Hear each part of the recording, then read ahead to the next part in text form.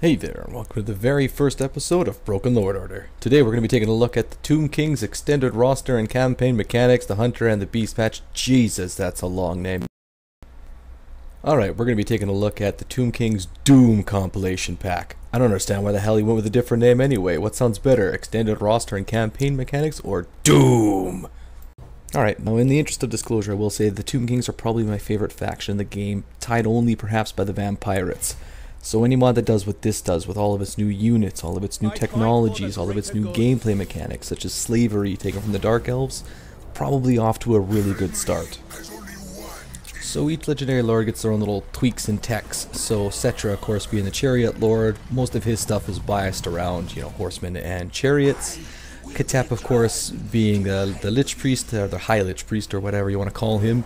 Of course, all his stuff is biased around liches and around magicka in general. Of course, Kalita is going to be all about ranged play with, just a dash of poisoning. Now, there is a lot more changes done with her that I'll talk about later. And of course, last up is Archon, who has, all of his stuff is based around the sort of vampire side of things and that sort of hybridization, which is kind of a neat trick with him, too. Now, unfortunately, New Mass doesn't really get anything outside of the general changes, so the slave mechanics, new units, that kind of stuff. But on the upshot, the Dread Kings actually are fully integrated with this, so if you do use old versus new, they're all fixed up for you. One thing I will say is that this takes the Dread Kings from a little powerful to gratuitously overpowered. Alright, so the opening 3 seconds of a new campaign and we are already demonetized. Alright, so we're going to go ahead and pick Kalita to get started here, just because I do feel like she's been given the most love out of all the legendary lords. Not that I have an issue with that. Kalita was my favorite in the base game anyways.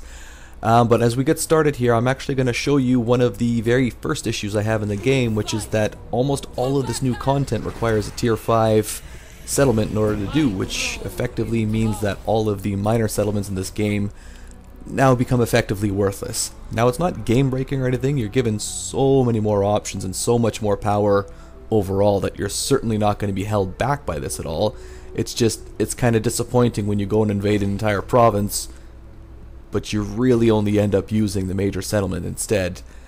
Hopefully down the road they can pick and choose and sort of grab a couple of the things that are all the way up at tier 5 and maybe move them down to tier 4 so the minor settlements can go back to being useful. Like many players, I use the tier 4 minor settlements mod, but even with that, there's absolutely zero use for the minor settlements apart from a little bit of bonus gold or bonus happiness. Alright, getting started on turn 2 here.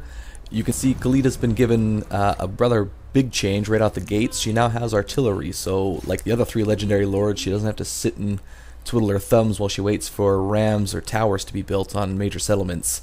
This was one of the huge issues I had with Kalita in the base game, so even though it's a fairly small tweak in theory, it actually makes a huge difference to how she plays. One of those new units that is responsible for that, as you can see on the right hand side, is the Bone Splitter artillery piece. In the middle, I believe they are called the Cobra Asp Legion. They are one of the various new skeletal archers added into the game, which actually ties in remarkably well with Kalita and her ranged focus. And of course you can see some of the other new things added in here, the great weapons, dual axes, whip units. There's quite a lot added in actually. You have a ton of options thanks to this. Approximately 10 hours later. Ugh, 10 hours later was underselling it. This took forever.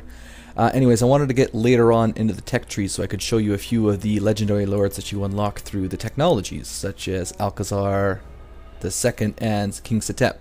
So as you can see on Alcazar here, he has unique items and skill tree unlocks, and there's even additional gods for all of them that make him a lot more unique to use. So for example, Alcazar the Second here is all about chariots. He's got just bonuses out the yin-yang for himself on a chariot, and of course for his other chariot units. Continuing on, Setep is more of like a general, well, I guess general. He makes all of his units get experience faster and has general benefits for things like Tomb Guard and basic skeleton units. And of course, just like Alcazar II, he's got unique items and access to those additional gods too. It goes a long way to really fleshing them out. It's amazing how much stuff this mod actually adds in, really. It's actually how I found this mod, if I'm being honest. I used to have mods that make all of the tech unlocked legendary lords unique. Unfortunately, mine became outdated, and when I was looking for a solution to that, I ended up stumbling across this one, so good job, Agemouk.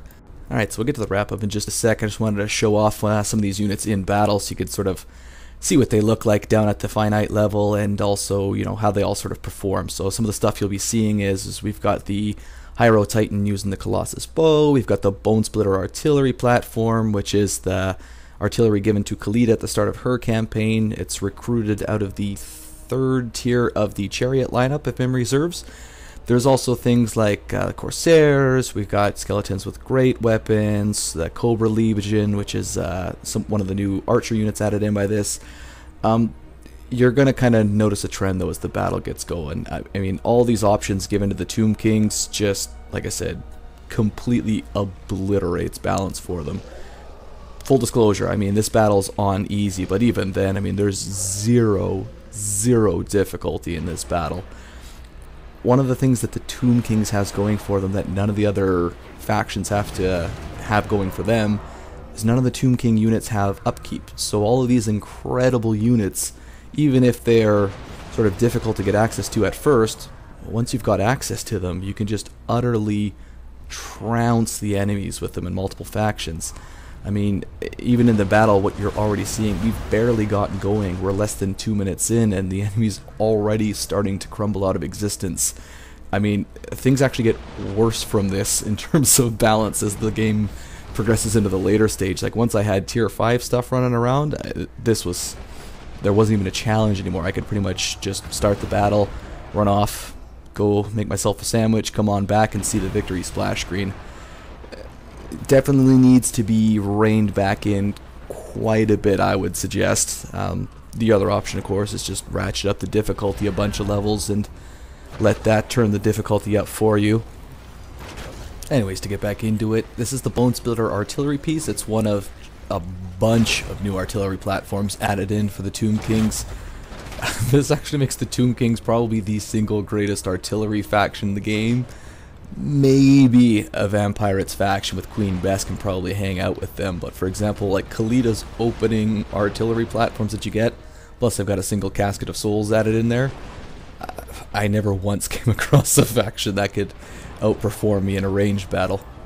Continuing on with our overwhelming firepower, you're going to see here we got the Cobra Legions of Libaris. They're one of the new archer units added in by this. They're actually the bottom rung of the archer units added in by this, and even then, they're still brutally powerful. I'd say they're probably on par with High Elves and Dark Elves in terms of damage output.